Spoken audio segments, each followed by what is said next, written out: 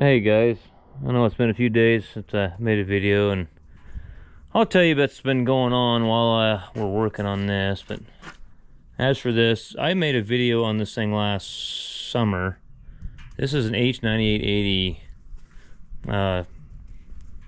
bale wagon, or some of the terminology used, bale wagon or harrow bed, hay stacker, whatever you want to call it in your part of the country, I guess. Anyway, what's that all about there? Where is that coming from? Interesting. It's kind of weird. Must be. I don't understand where that grease is coming from. Anyway, must be something in. There must be something in here. Bell cushion control. Is that wet in there in this frame? And it's leaking out here somewhere. Kind of looks that way, doesn't it? Anyway, kind of got a little bit off topic here when I seen that. But last summer, this thing, it's got a huge valve block over there. There's a lot of hydraulics on these things. A little bit of explanation as to the way this works. Now, I used to spend a lot of time on these when I was a young man. Was pretty familiar with the 10 up to the 1095. This is an H9880. This is the one. The BW28 was after the 1095. They started out in numerical sequence that I remember. There was a 1048. The old 1048s had wooden side racks on them instead of these steel side racks. And the 1049s, they went to the 1049s. A lot of the 1040, some of the 1049s had steel, and some of them had wood. And then we went to 1065s. When we went to 1065s, we thought we were shitting in tall cotton, because they had, under the set, this is the second table. Under the second table, they had a cam, and you had a automatic function or a manual. You had a toggle switch and a button that you could move the cam to whatever whatever stack pattern you wanted. The old 1048s and 1049s, all they would do is flat. I don't remember if they do edge or not. I think they just loaded them flat. You got 8 flat on the second table, and that's what you had. And the bad thing about that, when you stack this whole load rack will tip back, okay? And then the block of hay stands on end, and these push-off feet will extend out and shove the bale wagon away from the hay. I saw guys back in the Midwest that were still hauling hay by hand, and I was like, wow, these guys are way behind. Why the hell are you hauling that by hand? Anyway, so 1065 had a bunch of paddles on the table. This is all electronic now. You'll see all these magnetic sensors here. That's how all these work, off those magnetic sensors. Anyways, the old 1065s had paddles, and if you lifted the second table up, you'd see linkage all underneath that thing. And those paddles ran the valves, because when I was young and dumb and full of you-know-what, I was a young man, and I took chances as a young man, and my grandpa always warned me. He always told me, don't you leave this arm right over here. Now, the arms on the old ones that got in the cab, when you let this arm down, it does two things. It's supposed to, and I just kind of noticed that on this one here, that there should be a hydraulic, spring-loaded hydraulic brake on. Well, they're putting disc brakes on these now, so I'm not sure how the park brake's supposed. Is there a park function? I don't think there is a park function on the transmission. Oh shit, there is a park in it. Ding dong, there's a park right there. So there's a park pawl in it. Never mind. The old 1095s, they didn't have park, they just had neutral. And then what happened is when you let the arm down, you took power away from a solenoid, and that solenoid, once it was de-energized, it ported, I can't remember if it was normally open, or anyways, it took the oil away from the pot. Instead of having, you guys have seen maxi brakes on a truck, that you push air, when you push the knob in, it applies air to release the brake. Same principle. When you have this arm up on the 1095s, I'm not sure how this one's working. Well, you don't need it. You got park lock. So, but on the old 1095s, they didn't have a park lock, and when you pulled that up, you were actually putting oil to them pots back there to release the brakes. And when you put it down, because we were dumb kids, and we were always screwing around, and we would pull up there just slow enough in the dirt, and we'd pull that up and watch the tires lock up, being idiots, you know. Now that you're older, and you go, man, that was really stupid tearing stuff up like that. But anyways, so 1065s were all manual, and then instead of having a coil back there and a valve block that ran this, it was an arm and linkage. Everything was linkage, and all those paddles ran valves to control when the table would go up and when you had whatever stack pattern you're on. So anyway, I was young, and I would leave this lever up on the 1065s because the hydraulics would be on, and sometimes you kind of needed it to be on. I don't remember why, to be completely honest with you. Hang on. So anyway, before the phone rings, I got a backhoe. Some guy bought it at an auction, and he's bringing it over. We got to drag it off the trailer. But anyway, everything on these is electronic, and electric over hydraulic coils for solenoids, things like that. Modern day technology. The old ones, you know, you can these new ones here, you can get more hay in the back. The old 1065s, I think all we could haul was those. Yeah, all we could haul was a 9 high. And then I think the 1075s, you could do a 10 high. Now I think these do an 11 or 12 high. So you can haul quite a bit of hay with these. But this one here is actually got what they call a mill stack on it. That's a big bale. That's a big bale loader. So this one's still got some hydraulic issues. It worked for second and third cutting. This one had an orifice that come out of the bottom of the valve block that I had found, and it was gone. And I told them, I said, I don't know how long it's going to work. And they said, why? And I said, well, obviously there's an orifice floating around in the hydraulic system somewhere. So I don't know if that's what's causing our issue or not. I got to get my dog out of there so she don't get smashed. So we gotta let this mill stack down. Come here, chickie. Okay, just run from me then. Okay. She's fixing to go to doggy school to quit learning how to do that. To learn how to come when she's cold. She's kind of a bullhead. You're kind of a bullheaded little son of a gun, aren't you? Yeah, I sure love her, but she just needs to learn. I'll try to go pick her up, and she'll take off running from me. What are you doing? You're right in the path of where this is going to come down. In the worst spot in the world, that's where you're at. Let me get her rounded up. There it goes.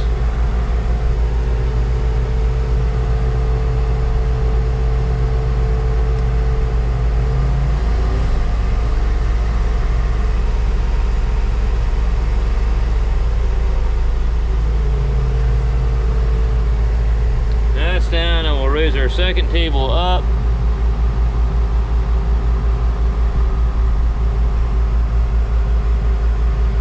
And remember which button to push. Nope.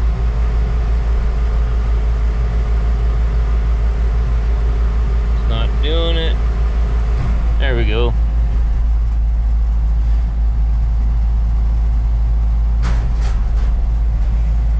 Okay. Second table's up. Now that we got that up out of our way, get Josie down here. So, safety prop comes up against this lip here so the second table doesn't smash. I had a guy that I knew, he was working on one of these one time, and the old 1065s, the engine was underneath the second table, and he was working on it, and the engine, he didn't put that safety prop on, and this cylinder was leaking off, and it leaked down on top of him. Didn't kill him or nothing. These tables aren't very heavy, but he was pinned in there for a while till somebody come along to fire it up, and then told him to get his arms out of the fan and everything, and he had to fire the engine up and raise the second table up to get him out of there. He was cramped up for quite a while. So anyway, and then the other thing, if they're not hauling big bales, it's not going to won't have this, and it won't have this. I don't think it'll have this. This is a helper for the big bales, because the big bales are heavier. So So you're going to have two systems on this. You've got an actual open center system on this for the bell loader, which is this pump, and a closed center system pump for this over here. So I guess the first thing we need to do is we'll hook a gauge on this CompuCheck fitting right here and start checking some pressures and see what we got. The second table went up really good there, but I'm not really sure. They said it was kind of intermittent, like kind of scaring me, like that orifice is in somewhere and bouncing around and something. That's kind of what's worrying me a little bit. Well, I gotta look at this thing. That sure don't seem right. That's standby pressure. I put a 0 to 600 gauge on here because I thought, well, that's all I'd need. That's too high for this. It is. I mean, geez, this isn't an excavator.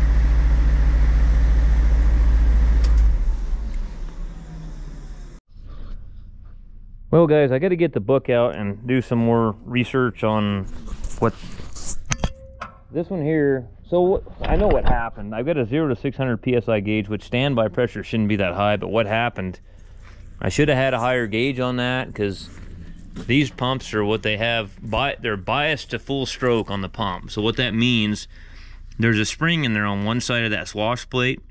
As soon as you stop that engine, that spring's going to rock that swash plate over to full stroke. So when I started it, the pump was at full stroke until the standby pressure from the compensator came back around to stroke the servo piston, move the back to neutral there to take all that to take the angle off the swash plate. So of course now I got a gauge here that I had to go get a new gauge this morning. Of course now the gauge is ruined. So let me change gauges out real quick. I got a brand new gauge, but I'm going to put a bigger gauge on there anyway. We'll put the, I think maybe first we'll get in the book and see if we can identify. I remember this one had kind of a different way. Most standby pressure usually runs around 300-400 psi. I remember reading something on this machine though. It was quite a bit lower than your typical standby pressure setting. So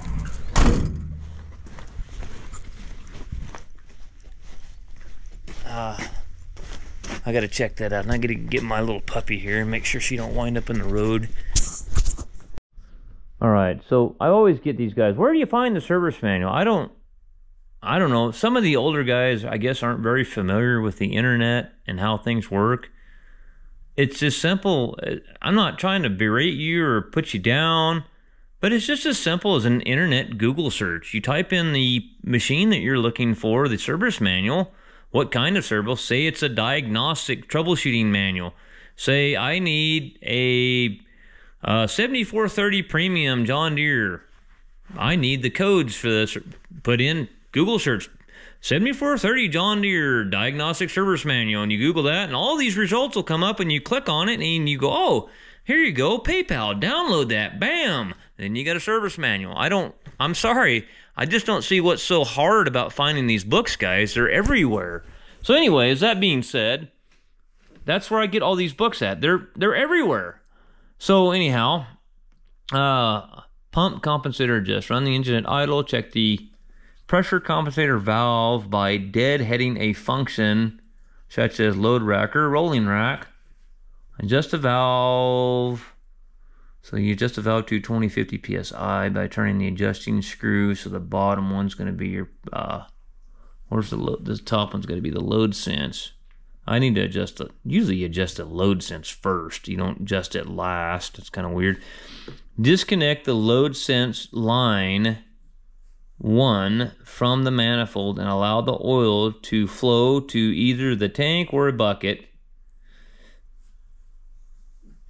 It may be a good idea to plug the open manifold port, but this is a pressure sensing circuit and there should be not much flow. Okay.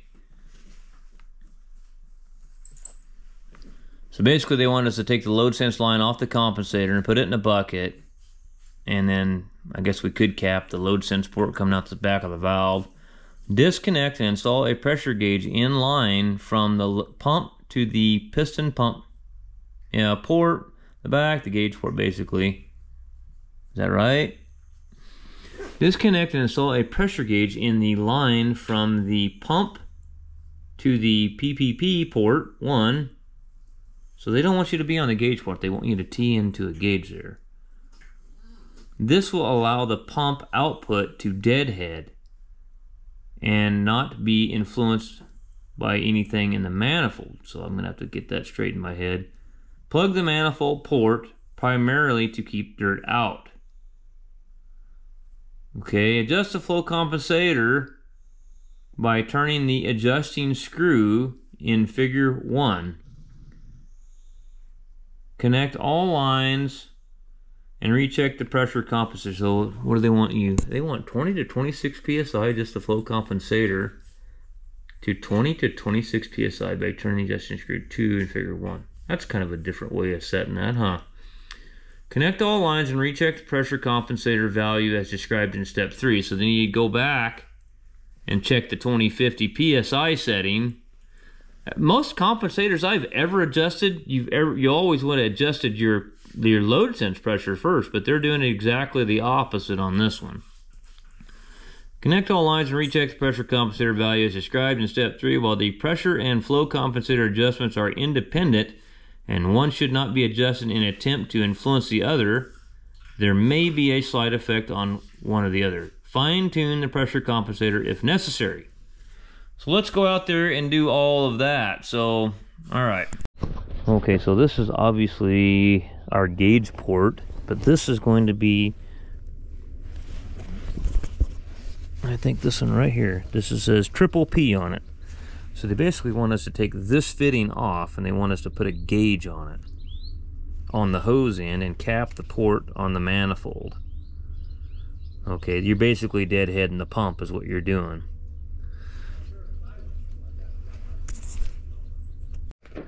Let me get a screwdriver here.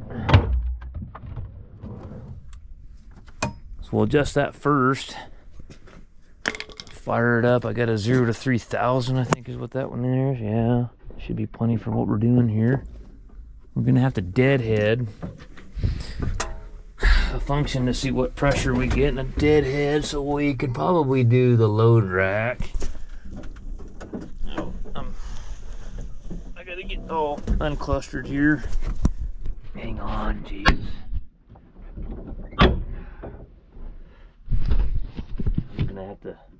I'm gonna need both hands here, so put that there.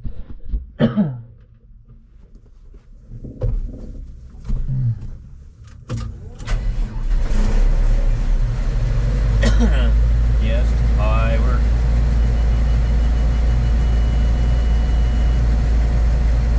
So let's go auto manual. Let's deadhead.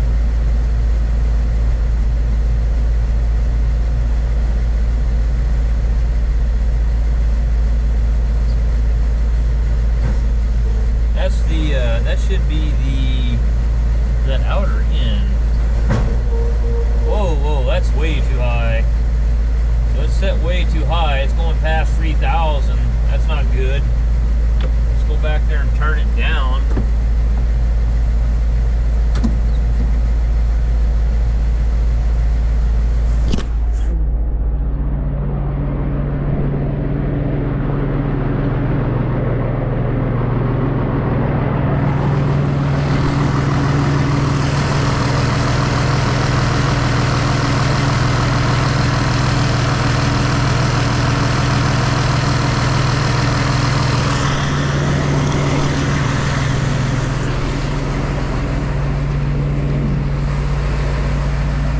See what that does there.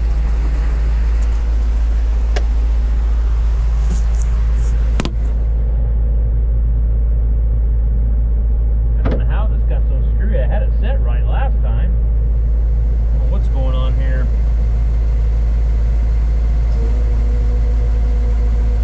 I'm at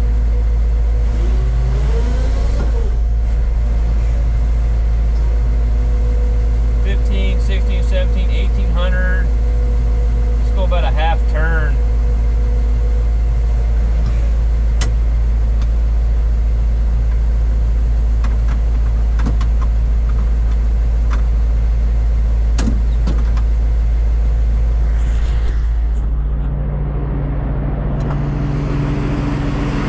keep my gauge in the cab.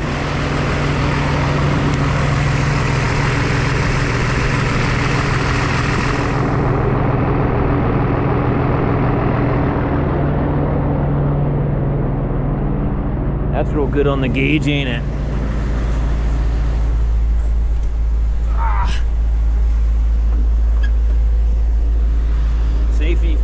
Safety fourth.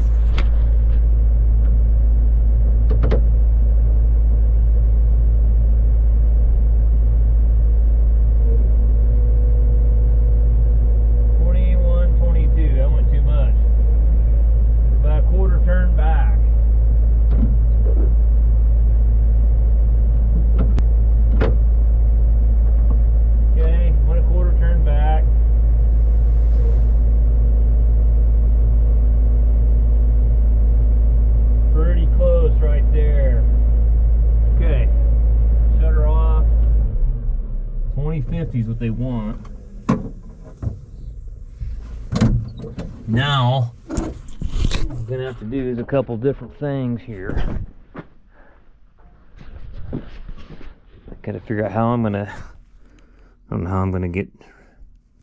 How am I gonna get down to that size to put a gauge in it? Not really sure. I know they want you to take the compensator line off right into here. Let me get a bucket. Okay guys, what we got going on is we got the load sense line off. We got it capped on the pump. I had to do this real quick. I couldn't find anything to adapt to this size. What they're doing here is they're isolating the entire valve block from the pump, so you get the pump set right. We're basically deadheading this. So we'll see what happens. We might blow this thing clear off. I don't know. Shouldn't. It should neutralize in there still, but we're going to set this to 20 to 25 psi is what that thing says. So here we go.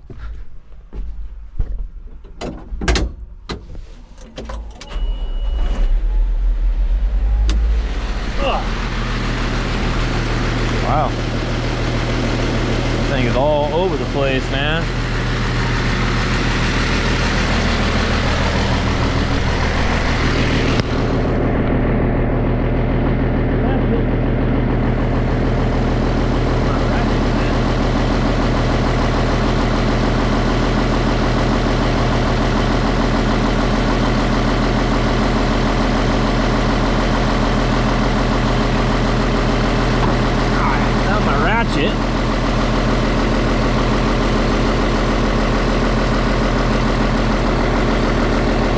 Okay, I'm turning my adjustment counterclockwise.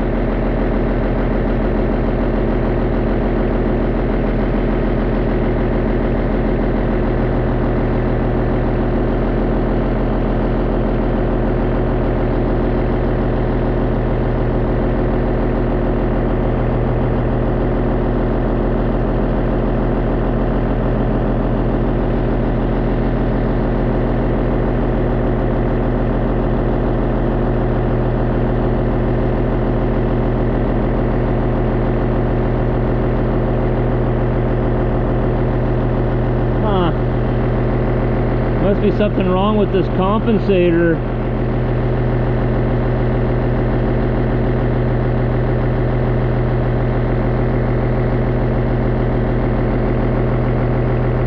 I can't get it to change. There's something wrong with this compensator.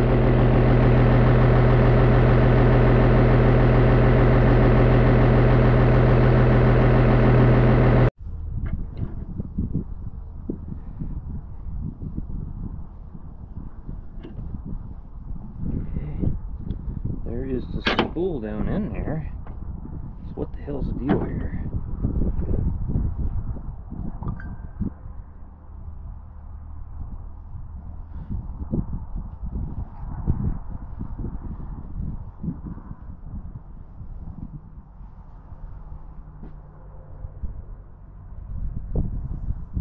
I'll pull this other plug out.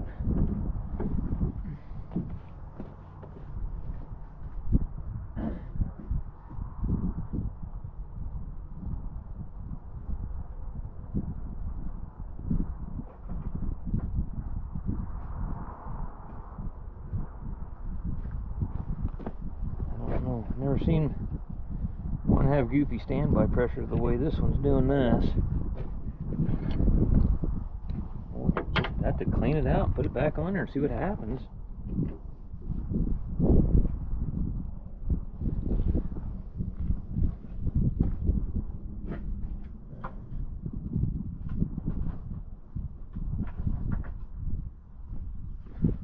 See if I can get all this shit out of it here.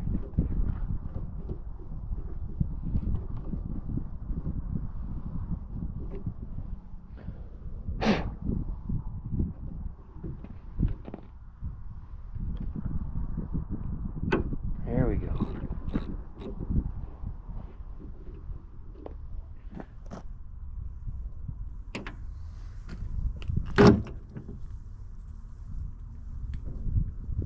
And there's the spool right there. There's the spool, okay. Well, let me clean this up.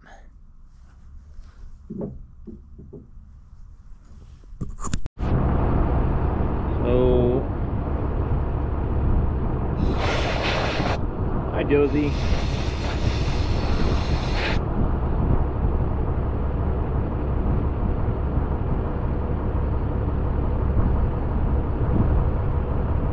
I had a little screwdriver somewhere.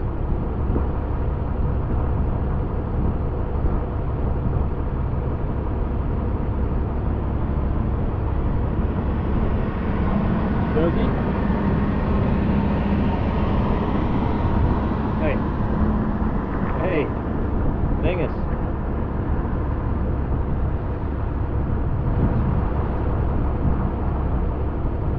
Okay, let's put this Allen head plug in there. What the hell am I doing here? Oh shit. Oh, goes in this end. I thought I put the spool in backwards. I thought I put the spool in backwards, honey.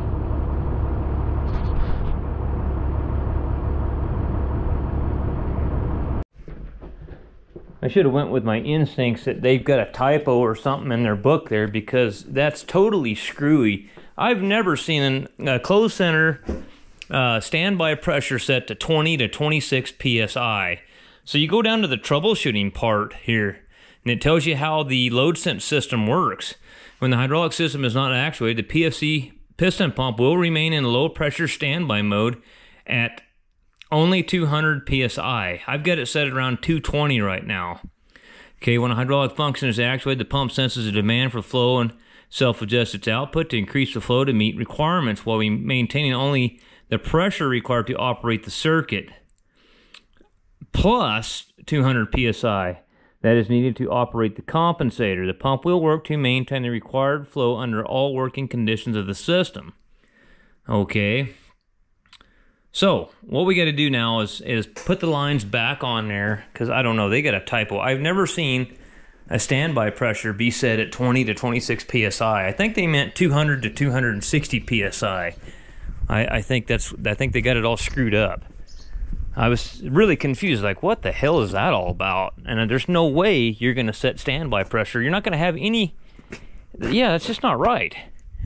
So, anyways, I'm pretty confident that I've got her set right, the way a pressure compensator would be set.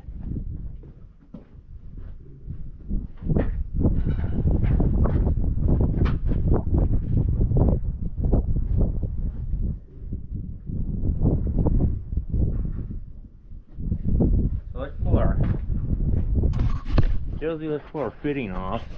Let's hook our lines back up.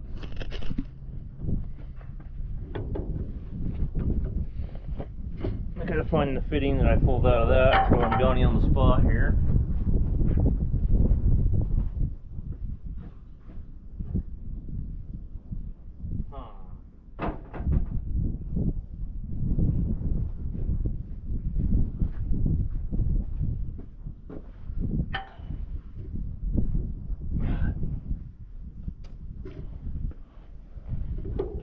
Now that we know that's set correctly,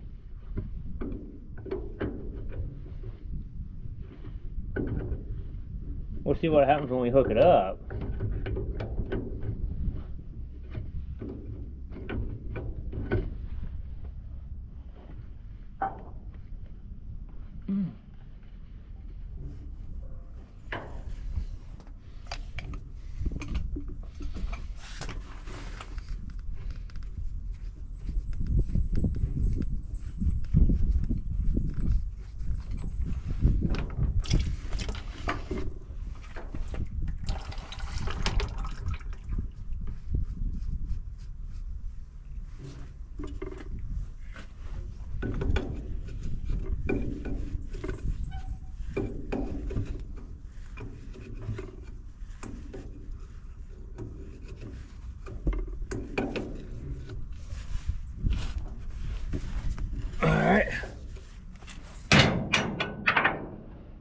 cap over this end here.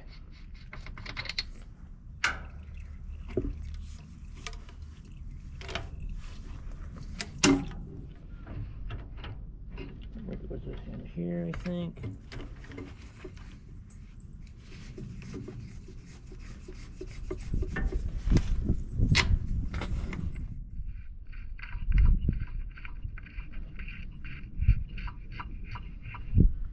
The old 1075s and 1085s, they just had an open center gear pump on them. Nothing too fancy on them old girls. That was too simple.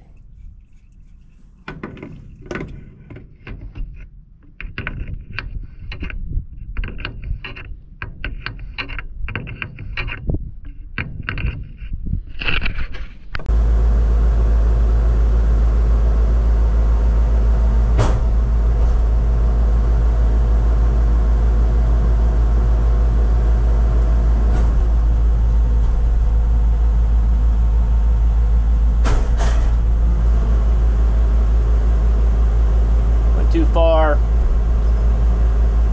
Sometimes you go over center too far, you got to get out there and kick the table where it'll come back down. I'm going to deadhead the load rack. Oh, I'm actually raising it up. 2100 psi, that's what it's supposed to be doing.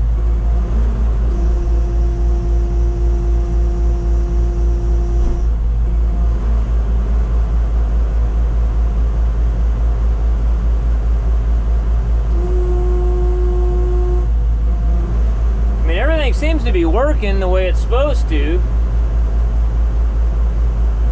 The second table is a single action cylinder, so you're not going to deadhead it. Ah, come on. Rough.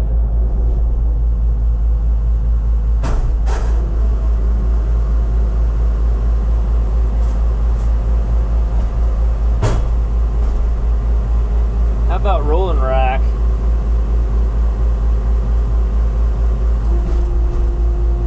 2100 psi, that's what it's supposed to be at.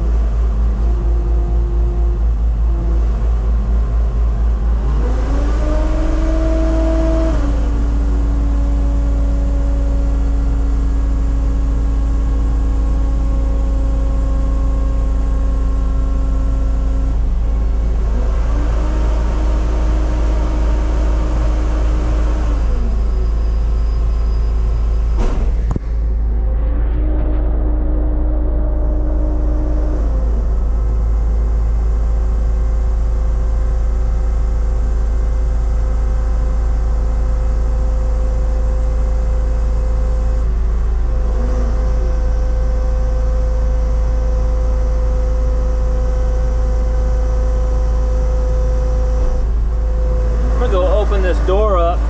Okay, so there's the load rack all the way up. Oh, that's pretty close, huh? That rolling rack slides down when there's hay on it. There's no hay on it. You don't want to walk underneath that right now.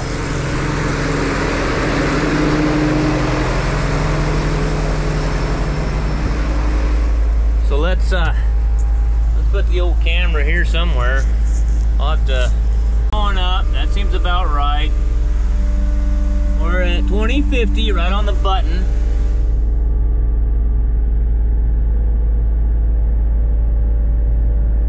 The load rack doesn't go up as fast as the second table. You're not gonna wanna, you don't want that load rack, you want it to have power, but you don't want it screaming back too far. You'll dump your block of hay all over the ground. It has to be controlled.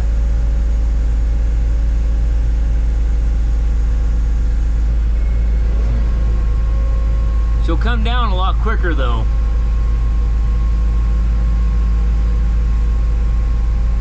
Let's run the push-off feet out.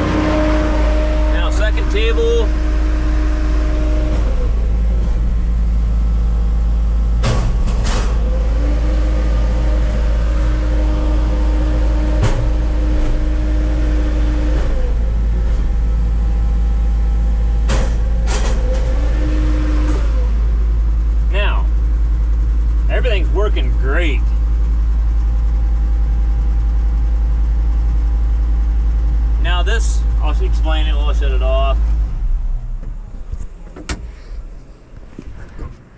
Okay, and the purpose, guys. So this pump here is your variable displacement pump. It's running this valve block here. Okay, so you're gonna have this is your load rack valve right here. This is gonna run the load rack up and down. Okay, and all these have manual overrides on them. Okay, and I don't know how these manual used to be. Oh, she's wanting out. Come on, come on, dude.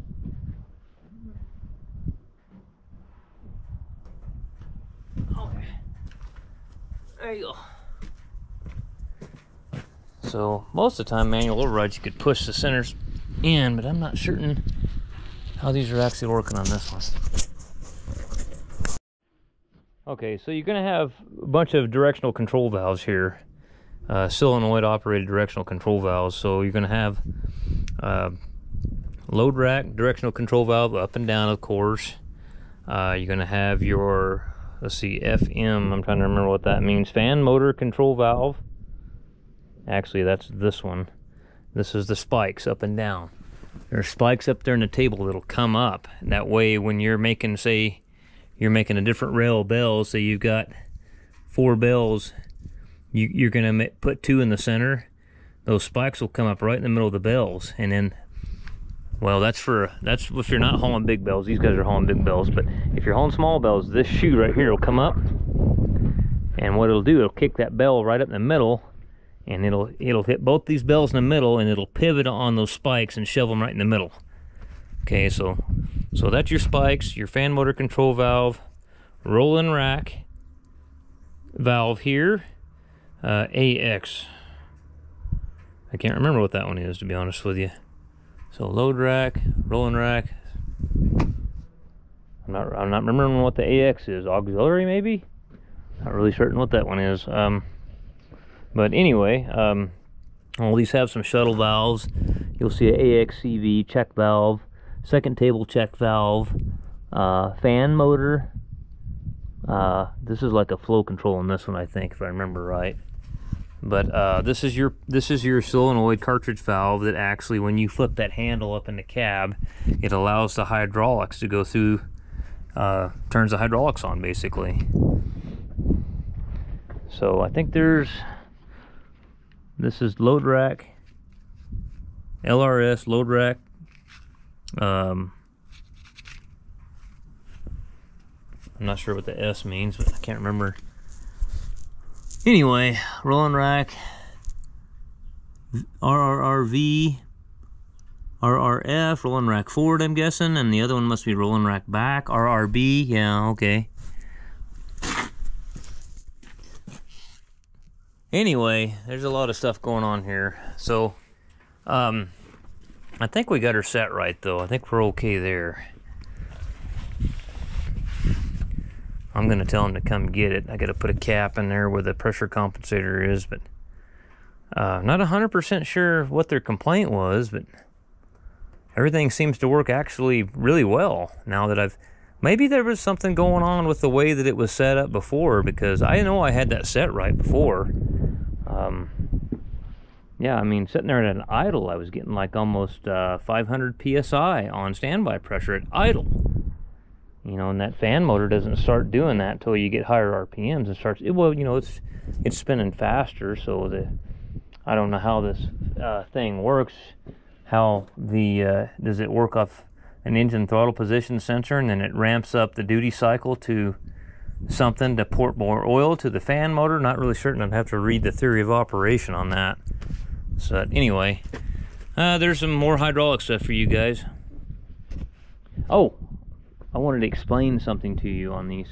These have 2 systems on them. They have an open center system and a closed center system. Okay, this is an open center gear pump right here.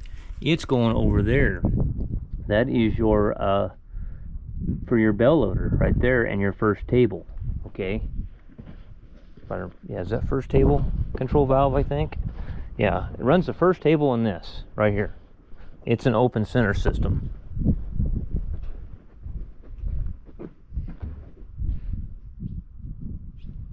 And see, they got their brake set up on this too, for the brake, for the park brake. GP2, that's like gauge port 2, I think. BLMF, bell loader MF. I know BL is bell loader. Bell loader motor. Okay, bell loader motor return.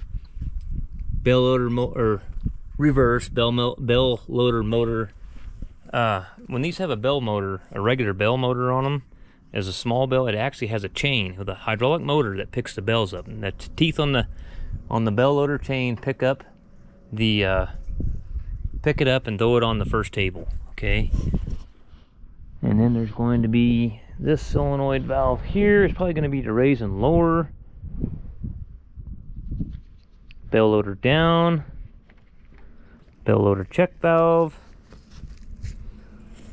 Bell loader motor check valve.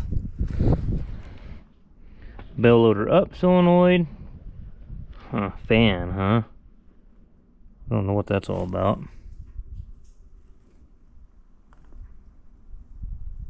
Anyways, a lot of shit going on here. Lots of things to go wrong, actually.